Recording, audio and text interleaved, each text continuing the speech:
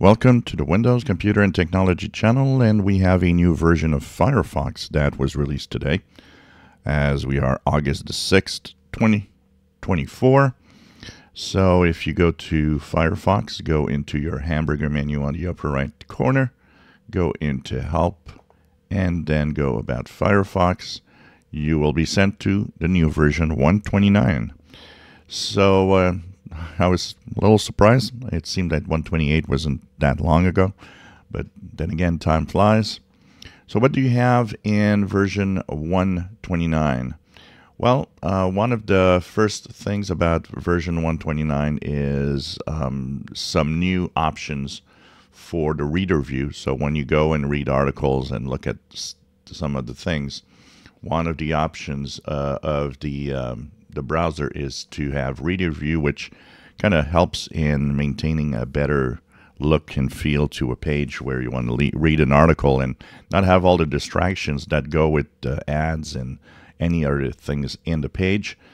And what they have had done here is that there's now new options to help out if you want to enhance the text, the layout, and so on. They've added all sorts of new options that you can check out. So depending on how you want to read text, you can have all sorts of options. A dark background, you have the content with the spacing, the line spacing, the fonts used, and so on. They've added really a few more options that weren't available before in trying to help you make the experience a little better. So there's the icon, of course, for the reader view. You can also press F9 in your keyboard. On your keyboard, this is going to bring you the reader view when you are reading an article somewhere on a page. So that's one of the first options, the first changes here.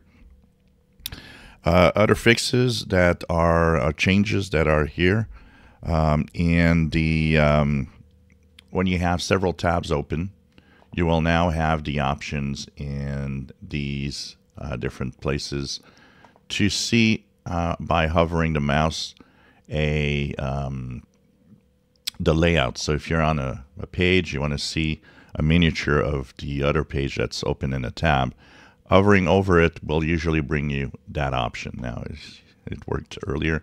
Just gonna try it again here. I'm gonna open another tab. So we're gonna go here. I'm gonna open. So I'm gonna go to space here. I'm going to open another tab here. Earlier there was no problem in showing the miniatures of the page. Now it doesn't want to, but it did earlier. So anyways, there's miniatures for some that pop up. It seems that maybe it's not perfect yet. So hovering over a tab will give you a preview or visual preview of the web page that is displayed, apparently, so when it works.